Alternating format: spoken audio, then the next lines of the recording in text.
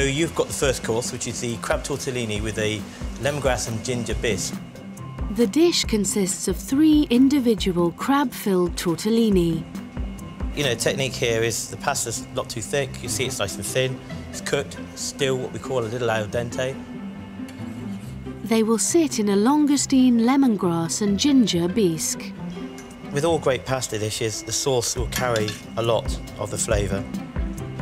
And be served with ginger batons, pink grapefruit segments, and topped with coriander oil and micro herbs. It shows a lot of skill, you know. It's a nice way to start what will be a 5-course meal. Simply done and done well, it's as good a dish as ever. Absolutely. No, it's beautiful. It's the balance of all the different flavours, and you can taste them all. It's stunning. Good.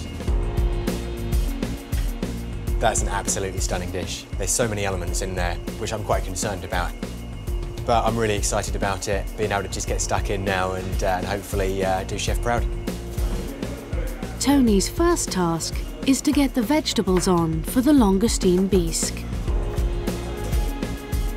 Yeah, I've never cooked anything like this before, not this quality, this standard. So this is just, yeah, it's a real learning experience. It's great.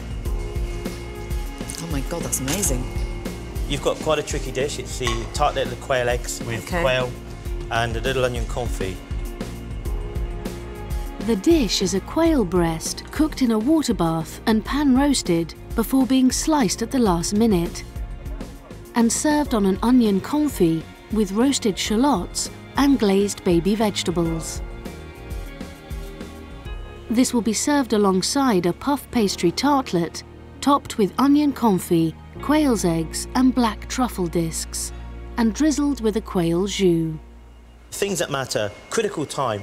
If you overcook those eggs by putting them under the salamander too long... So just a couple of minutes, Absolutely. Really. Yeah. So it's all about timing. Happy? Good luck. Thank you very much. Thank you. This is very delicate cooking. I'm not a delicate cook.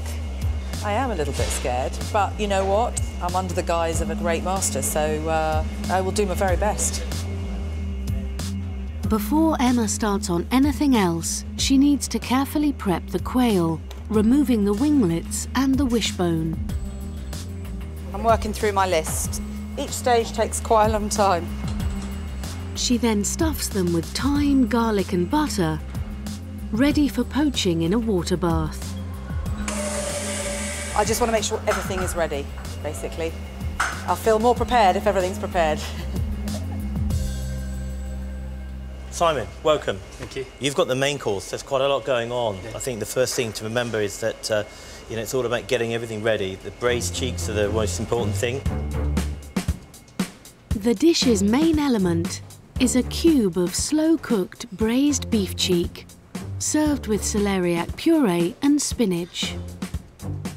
These are accompanied by sliced beef fillet on a shallot confit and plated with diced celeriac, roasted shallots, mushrooms, tarragon crisps and tarragon oil, and finished with a complex red wine sauce. It's amazing. It's, if I can get it as good as that tasting and looking, then I'll be really pleased. Good luck. Thank you.